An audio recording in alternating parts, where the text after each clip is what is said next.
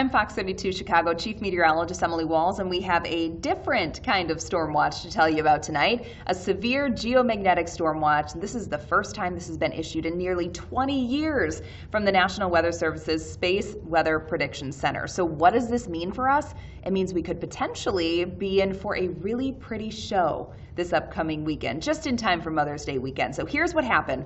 There was a solar storm that was observed by the Space Weather Prediction Center, and when that happens, you have extra charged particles that are being pushed out into space from the sun, and then they make their way to the Earth's poles. And when that happens and it enters into Earth's atmosphere, it begins to interact with our atmosphere. So we have nitrogen and oxygen that these charged particles are beginning to interact with, and that's when we actually start to see the colors of the aurora or the northern lights. So as those charged particles interact with oxygen, that's when we see red and green light, and when they interact with nitrogen, that's when we see pink and blue light. So we could be in for a really pretty show this upcoming weekend, as early as Friday night, Friday, May 10th, but we have the opportunity to see the northern lights all the way into Sunday here in the Chicagoland area. Unfortunately, we do have some rain in the forecast Friday night, so some clouds are going to be around. We may not be able to see it on Friday, but keep your eyes to the sky Saturday, May 11th, because you could just see